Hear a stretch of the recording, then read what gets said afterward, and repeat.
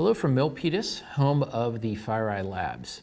Today we're going to be showing you a demo based on the presentation that our researchers Tao Wei and Yulong Zhang will be doing at Black Hat. This particular vulnerability is very interesting, not only because its potential is very, very powerful, but in terms of how it works. It can affect consumers and everyday people. But in this particular case, this vulnerability, which takes over an Android phone, can really impact VIPs. By that I mean executives, CEOs, potentially a celebrity, because essentially what the attacker can do is take full control over an Android phone. When I mean full control, they can take photos without the victim knowing. They can take a video without the victim knowing. They can send SMSs. They can also make a phone call on the victim's phone. This particular vulnerability is not in Android itself, but rather it's in the ad systems that Android uses. In particular, it's a vulnerability within an ad library.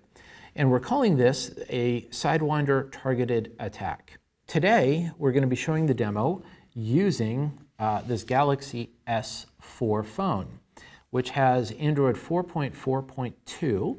And if you look at the phone itself, you'll see that it is actually loaded with all of the latest phone AV applications, such as Kaspersky and many more. So with that, we're going to actually launch into the demo and show you how this works. What I'm going to do is start with the attacker view. We're going to go through attacker and victim view, but first is the attacker view.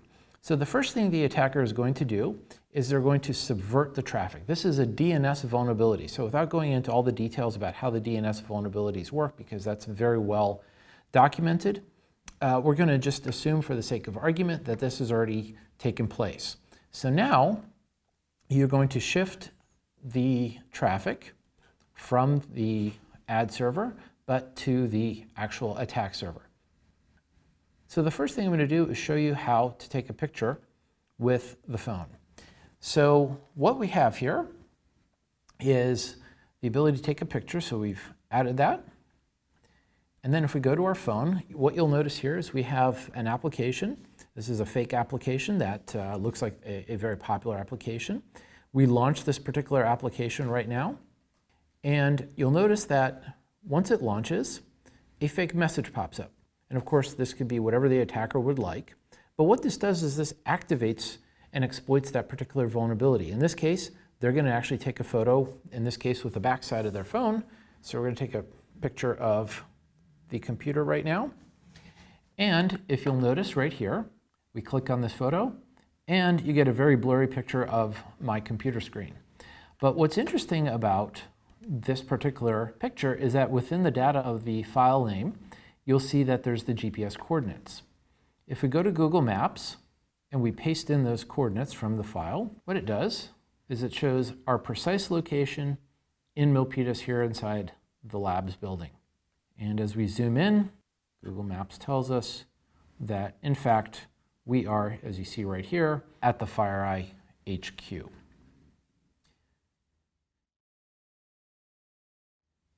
Next, we're going to go back and perform another activity. So we're not going to take a picture, but rather we're going to record a video. I'm going to skip over audio because with the video you get both audio and video, so we'll do two birds with one stone. And now we go back to our application. We have to activate this capability with our fake message, which will pop up. There it is. And it is recording. And here we have the video uploaded from the victim's phone. And here we have a really bad video of my desk. But of course, if they're in a public location or somewhere else, or if they turned on, for example, the front camera, then the video could be a good bit more interesting.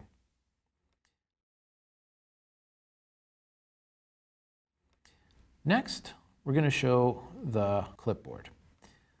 And the clipboard is important because in Android, the clipboard is used to store passwords. So this is how credentials can get stolen. So in this case, I'm going to type in a password for the Password Keeper app. Log in. And now what we do is go back to our application.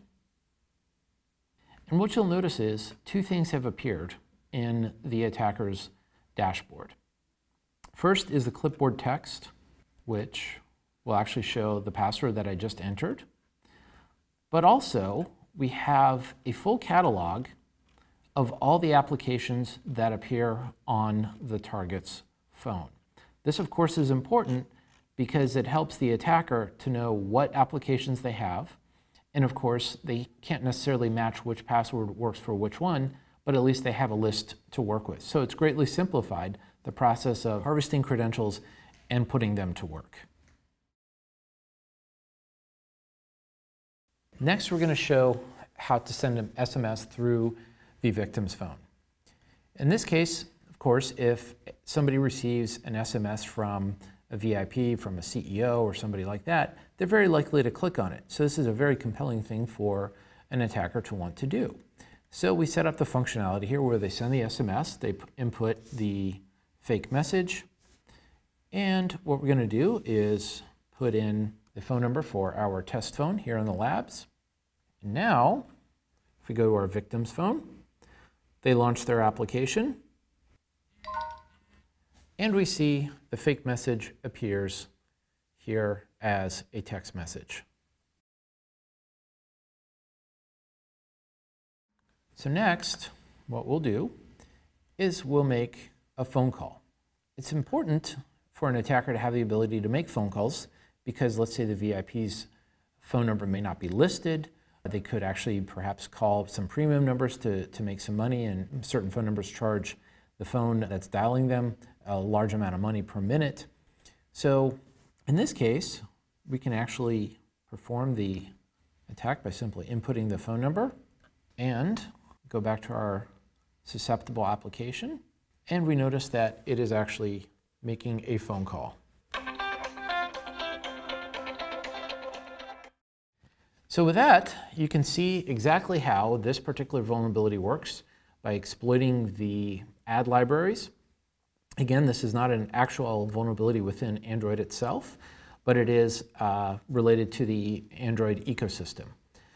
So thank you for watching our video, and we look forward to seeing you at Black Hat.